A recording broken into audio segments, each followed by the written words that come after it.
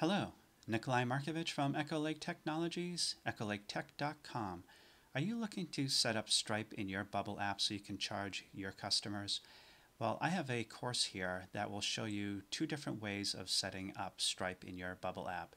The first way is with your users creating an account and the ability to charge them and setting up their payment method.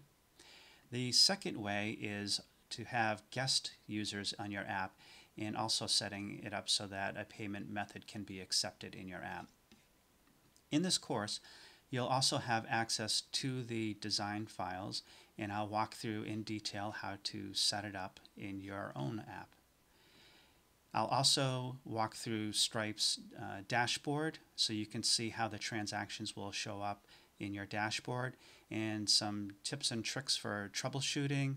I'll also show you how to set up the stripe.js keys on your app as well. In the description section below, you'll see a link where you can get more information about the course as well as buying it. Thank you.